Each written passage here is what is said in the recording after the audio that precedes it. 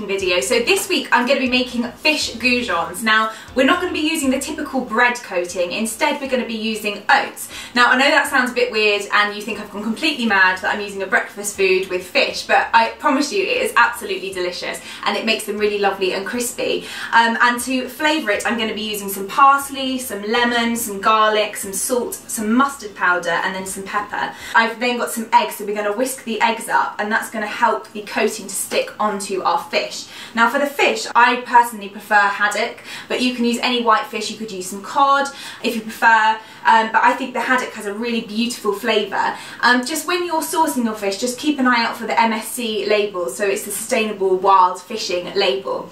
And then to serve with our goujons, I'm going to be doing a delicious, gorgeous pea and rocket smash, which is a bit like a supercharged mushy peas. So I'm just going to start by just cutting my fish down into equal pieces. This is usually the part where my dog starts hanging around. You don't want them too big because then they start kind of breaking apart. So I'm just going to set this aside for a second. So now we can get on with making our coating. So first things first, I'm going to put the oats into the food processor and then just let them blend and process down into a really, really fine crumb. You want them to kind of be as thin as possible to get them nice and crispy. Okay, so that should be enough. So it's a really, really fine kind of floury mixture now. And the next things I'm going to put in, I'm going to start off with some garlic. I love garlic, I just use it in everything and it gives this a really, really lovely flavour.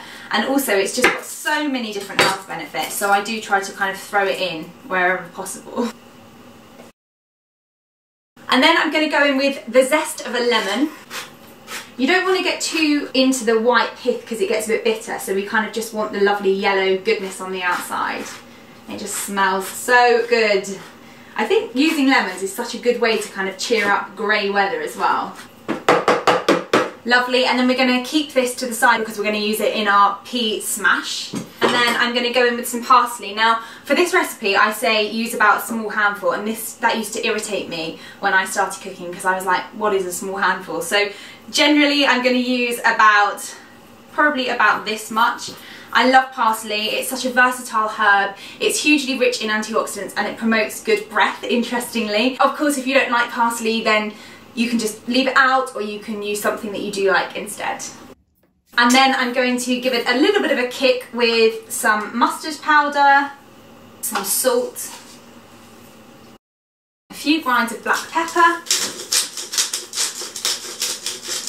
And that is all good to go. So I'm going to blend it up so that everything's really nicely combined and it's really, really fine.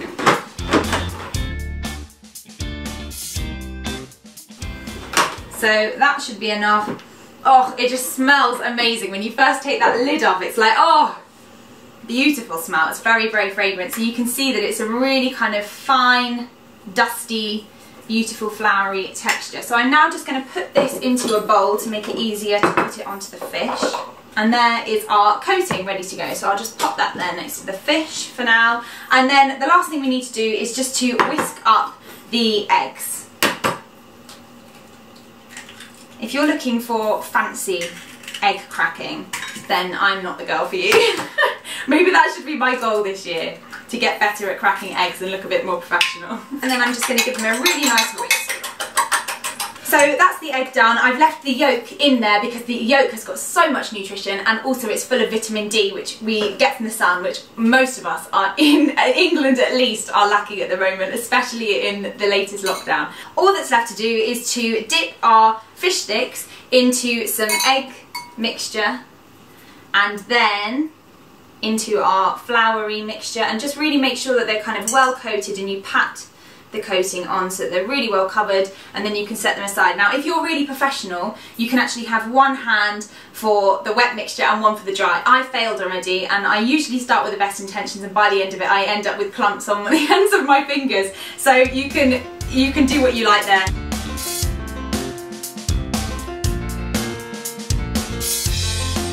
Let's see, I told you my hands are already completely covered, but you know what, the messier the better. Once you've coated all of your goujons in the lovely oat coating, you can just set this aside and then wash your hopefully very mucky hands. And then we can get on with the peas. So to start off with, you just need to bring some peas to the boil, cook them, drain them, and then we're going to put them into the food processor. In with the peas, I'm also going to add some olive oil, always extra virgin, because it's less refined and it's a lovely healthy fat. I'm going to add in a pinch of salt. You can always add more at the end if you want more salt. And then I'm going to add in half a lemon. So this is the lemon that we were using for the zest earlier. You can use the lemon juice if you like, but for some reason I always just tend to get it in my eye. Finally, we're going to add in our rocket. So rocket is actually a cruciferous vegetable, so it's in the same family as kale and broccoli and Brussels sprouts, and it is loaded with nutrition, so it's just going to supercharge this mushy pea mix. And then we're just going to blend it. So you can blend it to the consistency you like. I personally prefer a crush rather than a munch. I personally prefer a crush rather than a mash, but you can do whatever you like. I'm going to pulse it.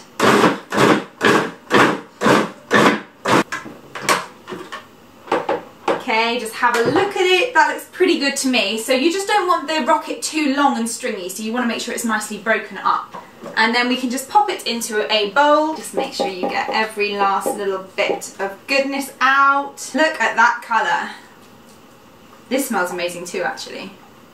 You can either let this go cold, or you can keep it in a low oven just to keep it warm. Completely up to you. All that's left to do is to cook our goujons. So for this I'm going to use a big frying skillet pan, and I'm also going to use coconut oil because it's got a higher smoke point, so it won't damage at a higher heat. And then we're going to cook our goujons for 2 to 3 minutes on each side until they're nice and crispy and cooked all the way through. So you want to be quite careful as you're putting them in, because you don't want to scrape any of the coating off of the outside. And then depending on the size of your pan, you might want to cook them in 2 batches, and you might need to add a little bit more oil in between. So we can just pop them onto a serving plate, try and make them look nice and presentable. And then if you wanted to, you could just cut up some of the lemon to serve with them. And there are your fish goujons. The haddock works really well because it holds its shape and they just taste amazing with the oat coating, and a beautiful pea smash, which you can see that I've already been in the pea smash because it's all up the side. But the rocket gives it such a beautiful peppery taste and a real kick. There's only one thing left to do. That's really good. That is just the divine combination. Please go and make them now because they are so good. And I'm just going to stand here and eat them. Enjoy!